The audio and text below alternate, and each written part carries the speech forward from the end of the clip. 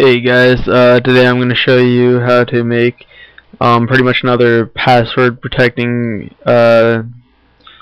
code, but this time in a VBS instead of a batch file. You can basically put this on your system startup so that when it requests the second password for whoever logs in, because you know there's many ways to hack into other user accounts on computers, so it's good to have a second password so that if you have any files you don't want your other friends or family having that use your computer, they can't get it because they need this password first. So this one is longer than my batch file one, so what I'm going to say is I'm gonna leave the code in the description so you can just grab it out of the description, but if you want to see it, it's right here for the video. Just let me make it bigger for you. You can just copy this down onto a notepad. Notepad can be found at start run notepad.exe. Just type in notepad.exe and click OK, where you can go to start all programs, accessories, and notepad. Then what you want to do is you want to type this in exactly how it is onto a notepad, and after that what you would do is, oh, by the way, you can just pause it right here because I'm not going to leave it here too long. I like to keep the video short, but if you need to see it, pause it right here, otherwise the code should be on the side.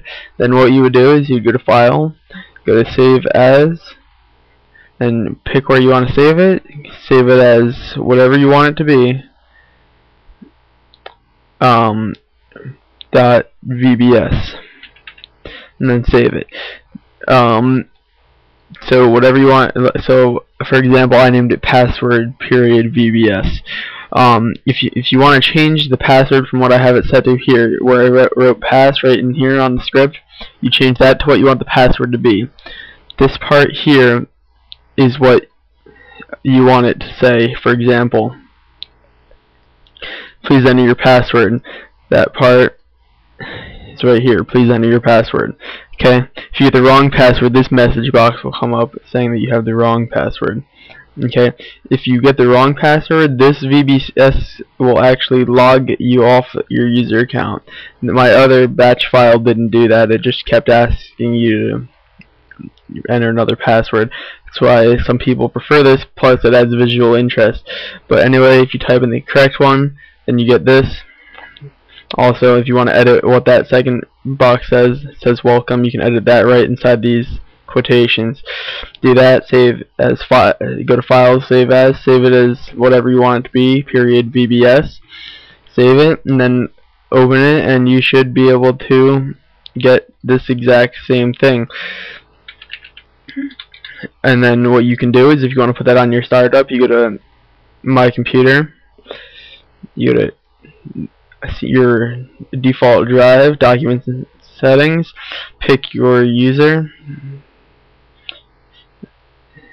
then go Start menu, Programs, and Startup, and then add in the file just like that. Drag and drop, and it's in. And when you restart your computer or log on, it will launch that. Okay, that's pretty much it.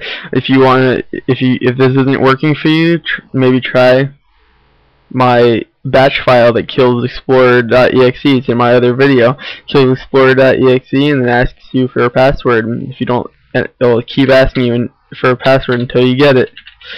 When you get it, it brings back explorer.exe and you can use your computer. You put that on startup, and it will make it so no one can use your computer until they get that password. So think about them.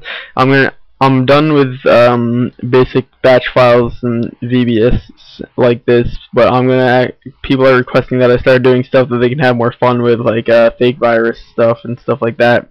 So I'm gonna start doing those type of things. So if you're interested in that, come check to make sure I don't have any videos that you could use. I love comments, and if video quality is bad, just tell me and I'll try to do my best to find something better.